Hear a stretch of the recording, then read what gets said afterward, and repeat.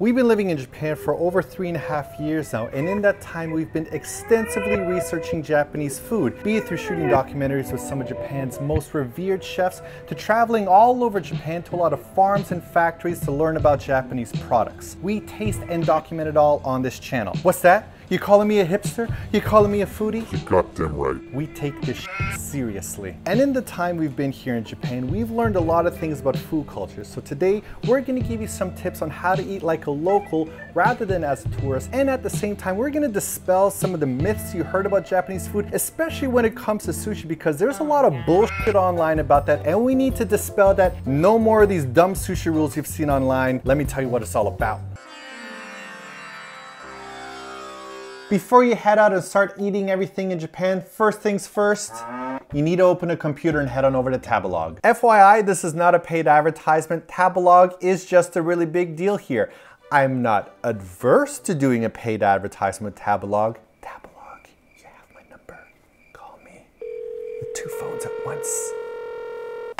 Tabelog is hands down the best food review system in Japan. It's what people in Japan use the most, not Yelp, not anything else. Use Yelp if you want to see how foreigners feel about restaurants here. Use Tabelog if you want to see what people living in Japan like. Now, Tabelog isn't a small review site either. It's really serious stuff. Their annual award ceremony brings in some of Japan's most revered chefs. It's kind of like the Oscars for Japanese chefs. There are even some famous Tabelog reviewers, like there are famous YouTubers. Sometimes a positive review from one of these reviewers can change a business overnight, and there will be lineups outside of the place for weeks. The gold medal recipients of the Tabelog Awards are kind of like our food bucket list. We've been to a bunch of these restaurants already, and I wish that we could go to all of them. We've been to Amamoto, we've been to Effervescence, we've been to Miyoshi, we've been to Saito.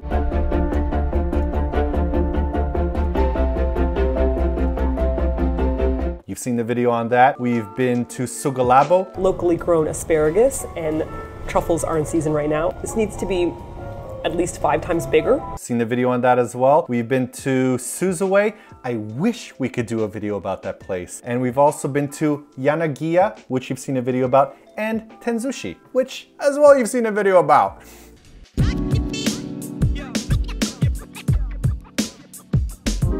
What we're trying to say is we really like food. We really care about food. For regular days though, when we're not going high end, we use it for whenever we're looking for a new category of food, like ramen or unagi or even desserts. Or we use it if we're exploring a new part of town and we want to see what's really the best in that area. Nikume, Oregon stew. Oh, arigatou gozaimasu. Online food review sites like Tabelog and Google are also really important for you to know business hours, because business hours in Japan are f***ing weird. Oh, Simon. We've walked past this place 11 times. We've only got to go in once. Every other time it's closed. It's maddening. It's open between 11:30 and 1:30 is last order. And I think it's actually closed these days of the week. But I think also it depends on the full moon. If there's a full moon the night before, then it's only open every 15 minutes. And you have to go through that portal in the train station at Harry Potter's where you walk through the brick wall and then you get there. Then you gotta swing on a vine. Then you gotta make a blood sacrifice. These schedules make no sense to me at all. Grumpy. Really wanted this ramen. It can be mega frustrating if you're on vacation in Japan and you aim to go to a place that's like a bucket list and you get there and it's closed. Here are the 3 things you need to know about business hours in Japan. Number 1, unless you are a chain restaurant, every business has different business hours. Because most of our favorite food comes from local mom and pop shops, you gotta kind of get to know what their hours are. So this is our favorite udon shop. It's closed on every single Thursday consistently, but every once in a while they're closed on a Friday, and sometimes they're closed on a Saturday, and they post a schedule manually on this little cork board so that you can see how the hours change each month. If it's not possible for you to come in person to check the shop, which I totally understand, that's where you want to check things out on Tabelog, Google Maps, or even find their Twitter account or their Facebook page where they'll post more personal messages like, "Sorry guys, we're closed today for an emergency." Second thing is be aware that most of the small shops will have a last order for the afternoon as well as a break time between lunch and dinner. Majority of shops we know tend to be open between 11 and let's say 3 o'clock for lunch hours, but last order will be around 2 or 2:30, which means there's this bizarre limbo between 2:30 and 5 or 6 p.m. where nothing seems to be open in Japan, and that's when you can head to like a convenience store and grab an onigiri or get an egg salad sandwich or maybe check out a chain restaurant. What up, home fry? Just having a normal snack. Delicious soft-boiled egg with a delicious carton of milk because Japan has the best milk I've ever had. And then a vitamin bag. I don't know if these bags are lying, but I like having my 12 vitamins given to me in chopped up jelly format. Gotta keep those little muscles going. Bring the camera to me. Lawson's has my favorite hard-boiled eggs. I said it. We're in 7-Eleven. Eating a delicious ramen egg. You don't even know how creamy these are. It's like Premier level mouthfeel. I feel like making a video about top 5 things about Japan you should do. I'm like, eat an egg! That's right, I said it! Sorry, vegans. Vegetarians, you can swing this, right? Pescatarians, you good. Gluten-free, you got this. Low carb, this is your jam. What's that one when you're a caveman? When you're like, I only eat caveman food. Paleo. Paleo, you can do this? Really? It's like the winning food. And the third thing I wanted to talk about was between 11 and 3 p.m. there tends to be a lunch set. And of course it's different for each restaurant, but they'll usually include a drink of some kind, maybe like an iced coffee or a hot coffee, sometimes an even alcoholic drink if you want. When you arrive at dinner time, that lunch set just doesn't exist anymore. Let's go to a less noisy area for the next points, shall we? Let's do it. Let's do that.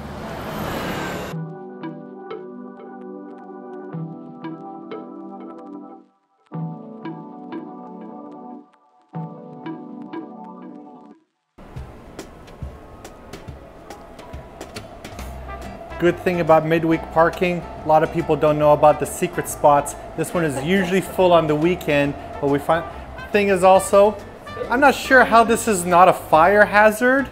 This seems like under a stair. It's like so Harry Potter. This is just, what am I doing here? All right, watch out. It's pretty tight. Let me take you to another point now. Now you could find yourself in a situation in which you're traveling to Japan and you don't have any data or Wi-Fi on your phone. How do you know what's a good place to eat? A very easy rule is to get into any line that you see for restaurant. In Japan, golden rule, get in the line. It is worth the wait. For real, I'm not used to waiting in lines back in Canada, and I know a lot of people who will see a line and just walk away. You see this lineup right here? Get into it. Even if you don't know what it is, get into it. Most of the time, they have very, very good food. This rule, however, does not apply on the weekends, because on the weekends, many more people are out, and you'll even see lineups in front of chains. For real, this line literally doubled since we started filming this. We did a video about this place before. They are really, really, really good meatballs. I mean, have you seen the video of my dad? It's unbelievable. Unbelievable. And you wonder where I swear from. This is my dad that taught me. It's like orgasm. Okay. Oh. Easy, Dad. Another tip, this is Kichijoji Station. It is always hella busy. Why are all these people here? Because the rent is so expensive around the station, it's mostly just chains you're gonna find.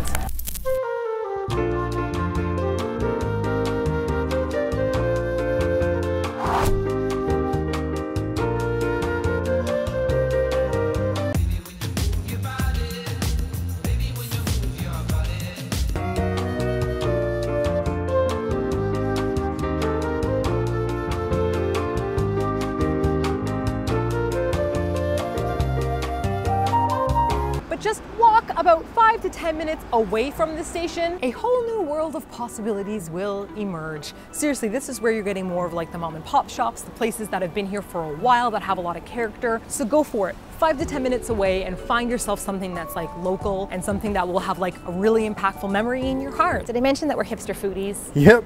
Because we're hipster foodies. I'm wearing heart glasses in an unironic way. And look, this little Foley thing. What am I, one of those women? I don't know. Just do it because I like it. It's a romper. Rompers are so hipstery, except such a pain in the butt when you have to pee.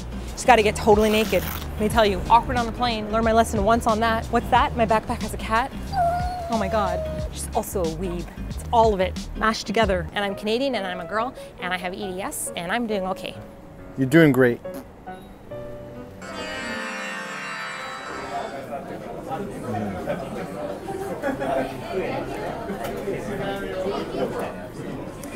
Now, you're not going to be able to get all of your restaurant recommendations online. One of the best things that you could do is when you go to like busy bars like this, especially when you have communal tables in which you're sharing them with strangers, ask other people where they like to eat. Ask them for the recommendations. In fact, if you've seen our Rome and Barcelona videos, some of our best spots that we filmed were based on people's recommendations. So ask other people. Don't be afraid. They'll give you a good list of restaurants, and make sure you check those out because they know better. I mean, a big piece of chicken. You know what? It's Canada Day. Happy Canada Day. Yeah. Right? My mic cannot hear anything that you're saying, girl. It's sushi myth busting time. It's time for us to bust some sushi myths. Why did I punch? Punch them away. That's what I did.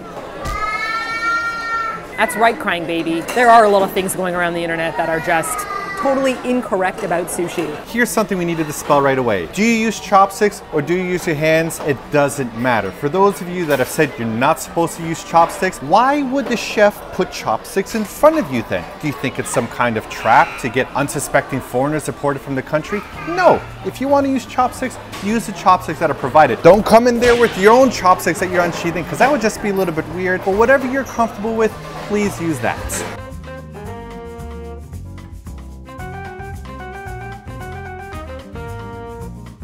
Let's talk about soy sauce and wasabi. So to begin with, if you go to a high-end restaurant, this is no longer a problem for you because a high-end sushi chef is going to prepare the piece for you. But if you're gonna go to a shop that does have soy sauce or wasabi on the table, this one I like a lot because it has a little kind of soft, bubbly, spongy button, and it's basically for dispensing a single drop of soy sauce at a time. So I just use that to individually apply to the outside of my sushi piece. So when you get a piece of sushi, if you drop it into your soy sauce dish and then it just like absorbs everything like a sponge, good luck even trying to pick that piece up. You'll pick it up, it'll just shred apart everywhere. It's not good. It's like over soaking cereal. So that's the only thing you're trying to avoid. The next thing I wanted to spell is a very important one. This gets me upset the most. Who told you you're supposed to pick up a piece and flip it upside down so that the fish touches your tongue first?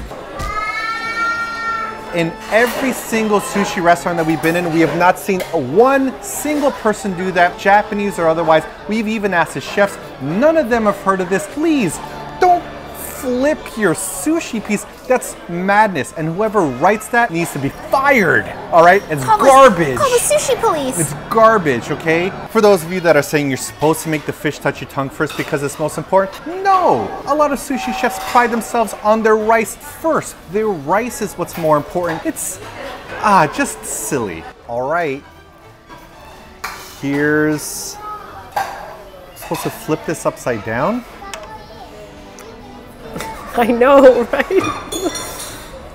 Oh. How would you do that? No.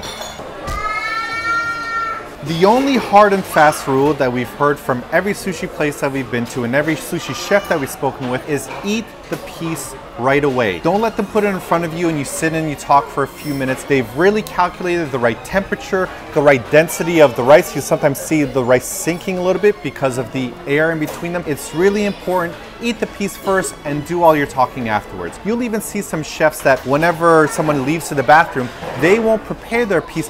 They'll wait until the person comes back so they can serve it to them at an optimum temperature. So cool.